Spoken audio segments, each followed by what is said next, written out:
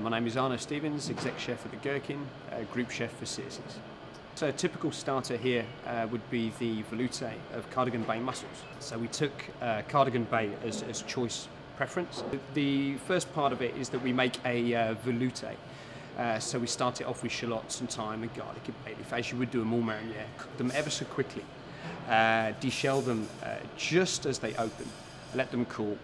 We then ice smoke them. So playing with the taste of mussels, cider goes very well with mussels. So we use an apple wood and hay and then cold smoke them.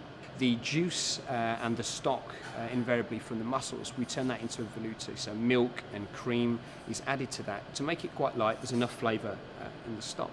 A ganache of Ivoire white chocolate to replace that, nice and light.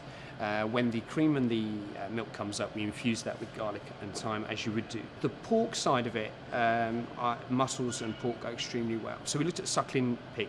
Suckling pig belly is a beautiful cut.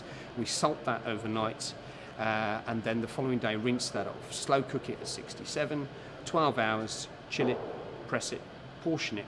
By that point, the fat's rendered nicely as it's cooked slow. Crisp that up in a pan, and so a nice little rectangle of the pork belly, the mussels, and then finish that with the light velouté, and there's your dish.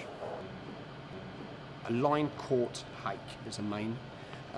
We wrap that in cured ham, curing that for 2 hours, but we do a 9-spice salt. So lots of cardamom, star anise, cinnamon, lots of aromatics go into the fish. Salt that only for 2 hours because I don't want it to cure right through. Wrap that into a cured ham. For this one we use ventranche. With that we do blood orange and also Seville orange. So the idea with that is just to celebrate the fruit itself. Skin we dehydrate without the pith, so you have a nice powder. Once we've dehydrated that, we add icing sugar, so it's not bitter, it's just the taste of the orange but slightly sweet, so that goes onto the base.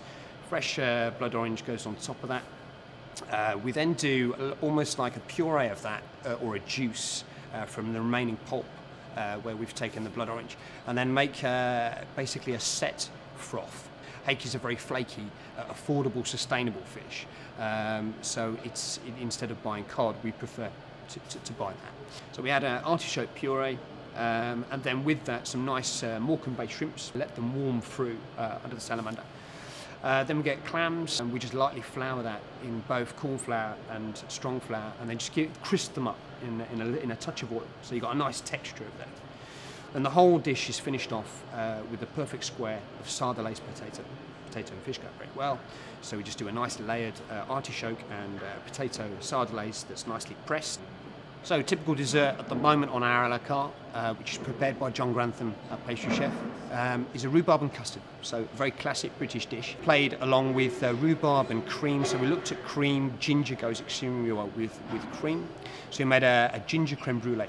So the juice from the poached rhubarb, we then make that into a jelly which holds itself a nice thin layer, and then the brulee is running through the centre.